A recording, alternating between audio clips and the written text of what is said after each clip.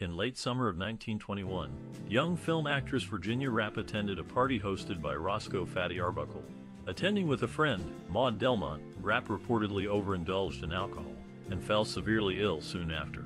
Over the course of 3 days, she suffered violent abdominal pain before ultimately passing away on Friday due to complications from a ruptured bladder. Peritonitis had set in, causing inflammation of the membrane lining the inner wall of the abdomen. Distraught and distressed, Delmont immediately filed a complaint against Arbuckle, accusing him of responsibility for Rappe's untimely death. Soon after, authorities arrested and charged the actor with murder. In the early days of cinema, one actor who stood out for his comedic timing and physical comedy was Roscoe "Fatty" Arbuckle. He became a popular figure in silent films and was known for his work, both in front of and behind the camera. One notable scene featuring the actor can be found in the 1915 silent film short Mabel and Fatty viewing the World's Fair in San Francisco. As the title suggests, the film follows the exploits of Mabel Normand and Roscoe Arbuckle as they explore the sights and sounds of the World's Fair in San Francisco. Around 7 minutes into the movie, there is a memorable shot that highlights the actor's presence and the impressive set design of the time. The camera slowly pans to the right, revealing the exterior of the St. Francis Hotel, which looms large in the frame. As it moves upward, viewers get a sense of the grandeur of the building and its intricate architectural details. This stunning visual effect would have been particularly impressive for audiences of the day, used to simpler sets and cinematography techniques. Arbuckle himself does not appear in this particular shot, but his influence on the film is undoubtedly present throughout. His signature style of humor and slapstick antics had already endeared him to fans by this point, making him a beloved figure in Hollywood's burgeoning film industry. Despite facing personal controversies later in life, the legacy of Roscoe "Fatty" Arbuckle remains intact. His contributions to the art of film were significant, and scenes like the one described here serve as a reminder of his impact on the medium.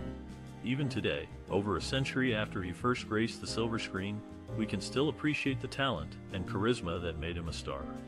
In the film, the window of room 1219 at the St. Francis Hotel makes a brief appearance. Little did the actor Roscoe "Fatty" Arbuckle know that this room would soon be associated with scandal and tragedy. Over the 1921 Labor Day weekend, the actor's life took a dark turn. An incident occurred in that very room, linking Arbuckle's name to assault and murder. The details of what transpired that weekend have been the subject of much speculation and debate over the years. The incident involved a young woman named Virginia Rappe, who was found seriously injured in room 1219 and later died. Arbuckle was accused of assaulting and causing her death, and the ensuing trial captured the nation's attention. Despite being acquitted and declared innocent by the jury, the actor's career was irreparably damaged.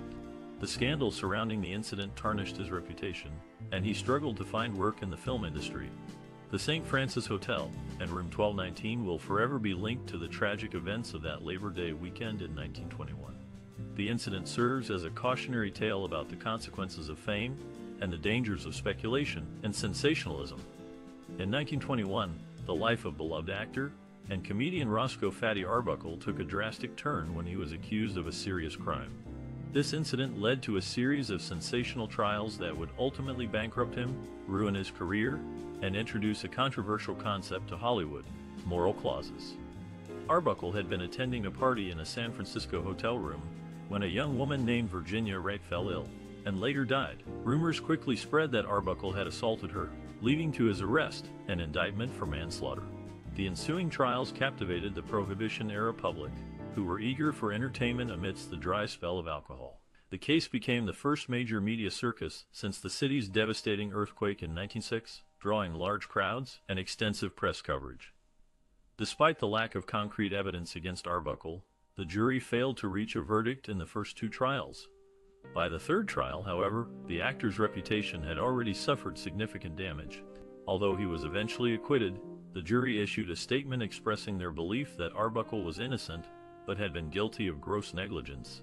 The scandal also brought about a significant change in the movie industry. Following the trials, studios began including morality clauses in actors' contracts, allowing them to terminate employment if the individual engaged in behavior deemed detrimental to the studio's image.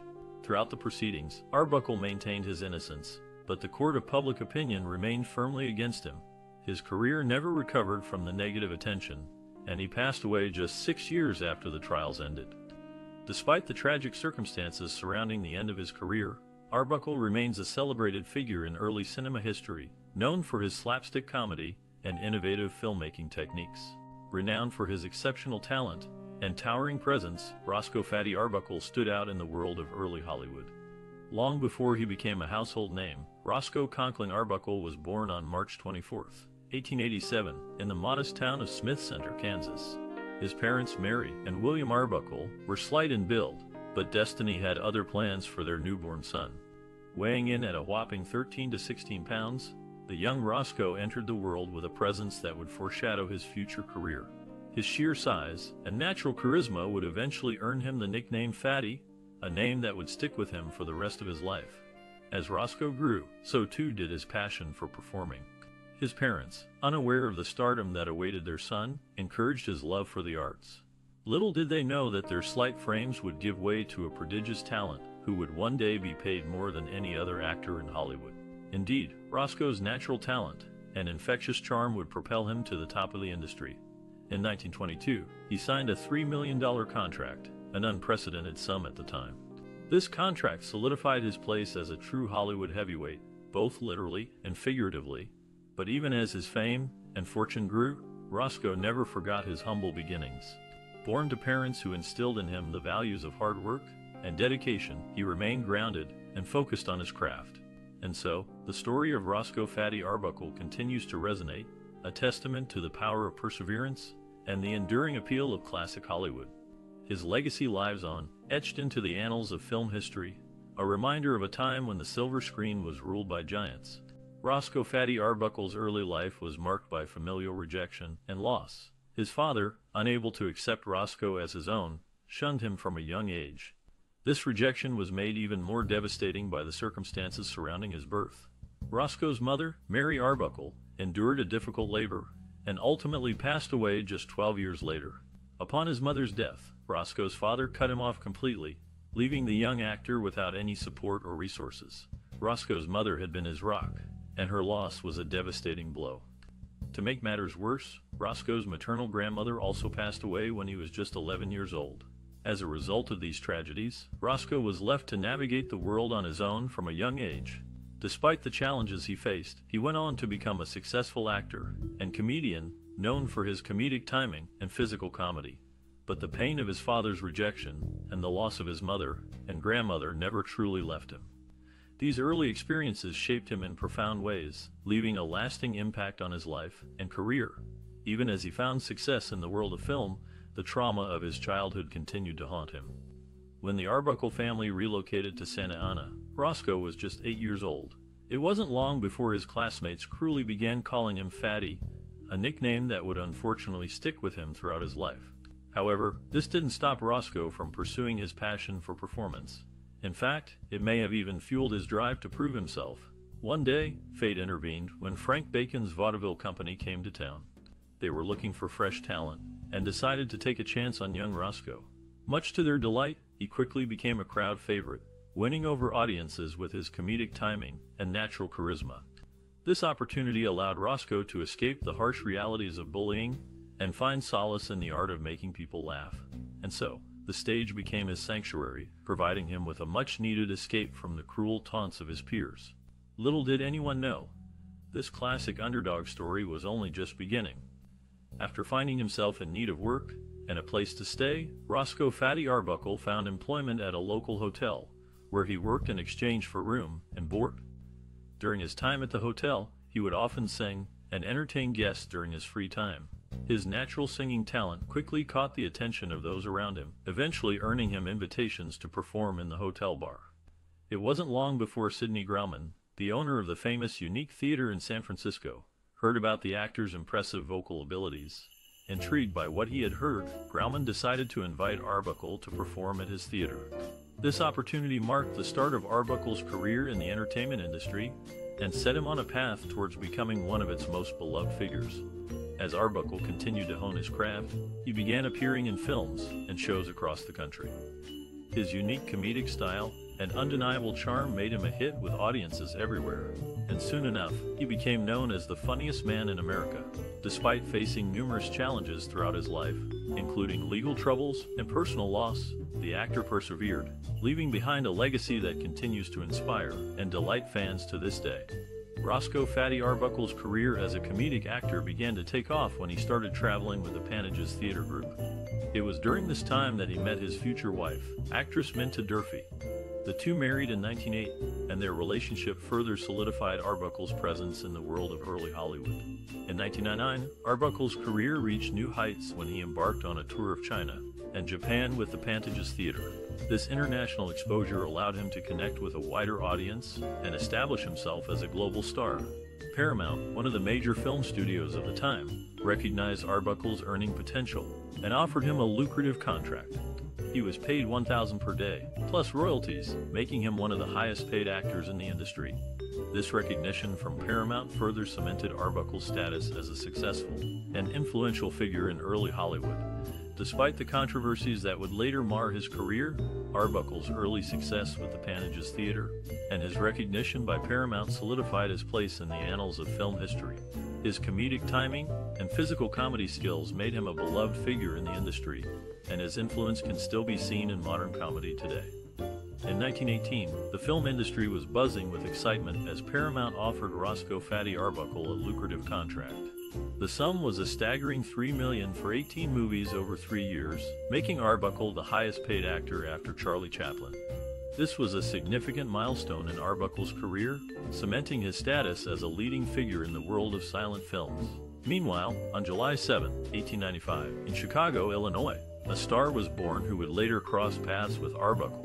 Virginia Rappe, an aspiring actress, entered the world at a time when the film industry was on the brink of significant change. As Rappe grew up, she was drawn to the glamour and excitement of the burgeoning movie scene. The lives of these two individuals, Arbuckle and Rappe, would eventually intersect in a way that would shock the nation and leave a lasting impact on the film industry. But for now, they were each forging their own paths, unaware of the dramatic turns their lives would take in the years to come. At the tender age of 14, Roscoe "Fatty" Arbuckle's life took an exciting turn when he began posing for local artists and fashion designers in his hometown. His natural talent and charisma quickly made him a favorite, and he soon found himself in high demand. This early exposure to the world of design and modeling would prove to be invaluable in his future career. Not long after, Roscoe became engaged to a talented dress designer named Robert Moskowitz. The two shared a deep passion for fashion and design, and their relationship seemed destined for success. However, fate had other plans. One day, while crossing the street, Robert was tragically killed in a streetcar accident. Devastated by the loss of her fiancé, Roscoe made the difficult decision to leave San Francisco and start anew in Los Angeles. She was determined to pursue a career in film, and Los Angeles was the place to be. With nothing but her talent and determination to guide her, Roscoe set out to make a name for herself in the bustling city. Despite the many challenges she faced, Roscoe persevered. She worked hard to hone her craft, and it wasn't long before she began to make a name for herself in the film industry. Her talent and charisma were undeniable, and she quickly became a beloved figure in Hollywood. Today, Roscoe "Fatty" Arbuckle is remembered as a trailblazer in the world of film and fashion. Her tragic past only serves to make her story all the more inspiring, as she overcame great adversity to achieve her dreams. Her legacy continues to resonate with aspiring actors and designers to this day. In the early days of cinema, Roscoe "Fatty" Arbuckle was a prominent figure in the silent film era. He worked with many notable artists of the time, including Julian Eltinge and Rudolph Valentino. Virginia Rappe, a talented actress, was also part of this circle. She found love with Hollywood director and producer Henry Lehrman, who ensured she had work in the industry. Virginia's style and grace were recognized in 1919 when she received an award for being the best-dressed girl in pictures. This recognition was a testament to her elegance and the impact she had in shaping the fashion of the time. Roscoe "Fatty" Arbuckle's career was filled with successful films and shows. His comedic timing and physical comedy skills made him a favorite among audiences. This classic actor's work transcended the boundaries of the silent film era and is still cherished today. The love story between Virginia and Henry added a romantic element to the bustling world of early Hollywood. Despite the challenges of the industry, they found love and support in each other. Their story is a small but significant part of the larger tapestry of the silent film era. In the end, the silent film era was a vibrant and captivating time in the history of cinema. Roscoe "Fatty" Arbuckle, Virginia Rappe, and Henry Lehrman were just a few of the many artists who made significant contributions to this world. Their work and stories continue to resonate with audiences today, marking their place in the annals of history.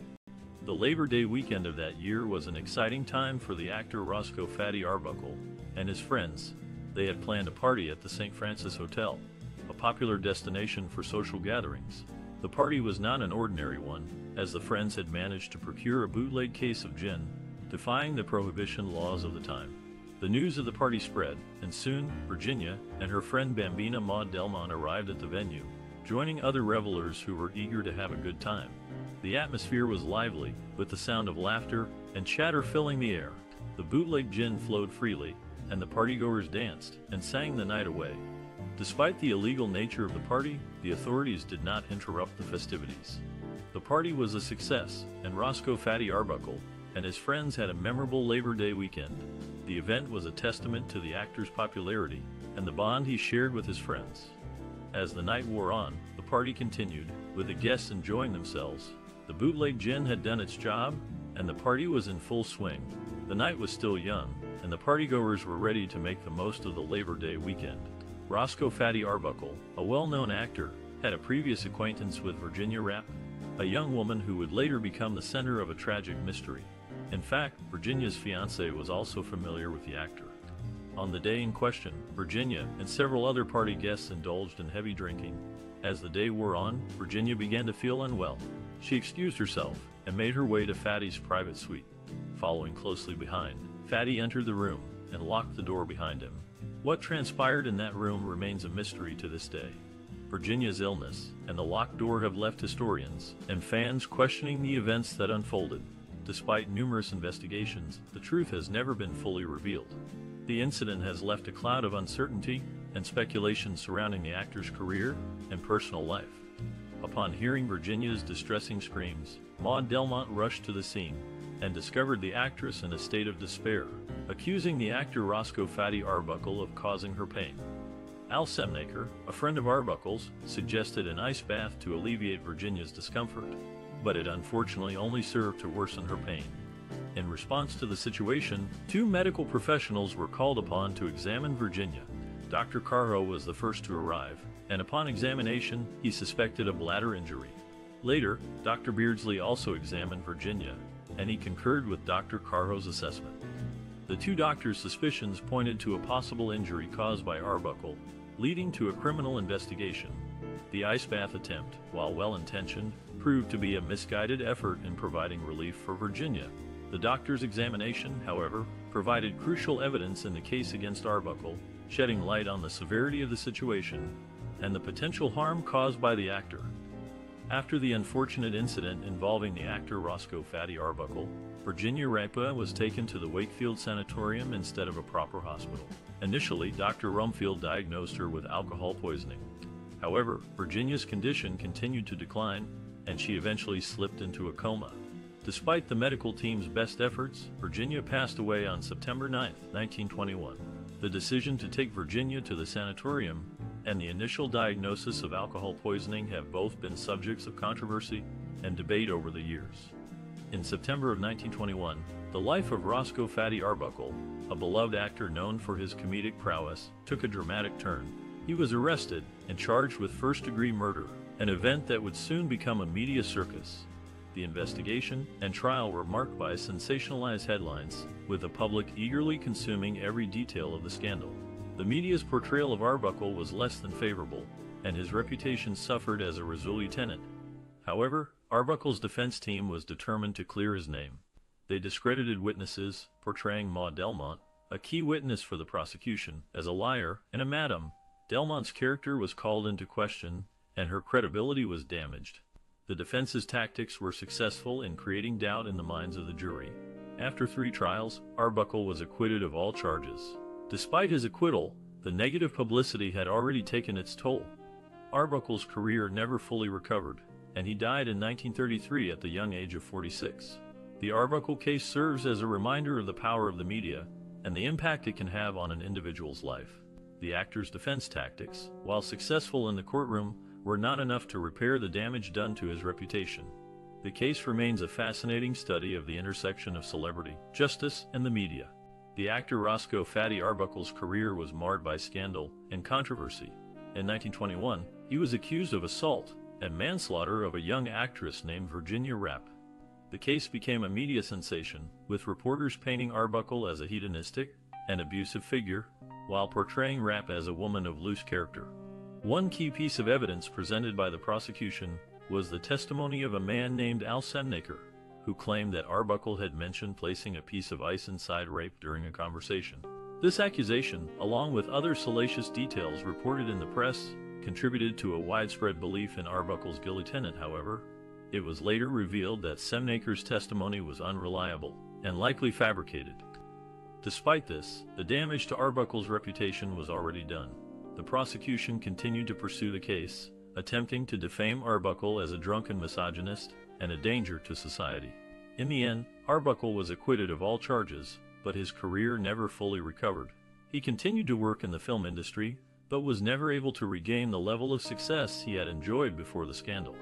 Despite the injustice he faced, Arbuckle's contributions to the world of early cinema remain significant. He was a pioneering figure in the development of slapstick comedy, and a major influence on later comedians such as Charlie Chaplin and Buster Keaton. Today, his films are still celebrated as classics of the silent era, and his legacy continues to resonate with audiences around the world. It is a testament to his talent and enduring appeal that, despite the controversies that surrounded him, Roscoe "Fatty" Arbuckle's work continues to be cherished and enjoyed by new generations of fans. Renowned for his comedic talent, Roscoe "Fatty" Arbuckle faced a devastating scandal that would follow him for nearly a century. The actor endured 3 trials, with the charge downgraded to manslaughter.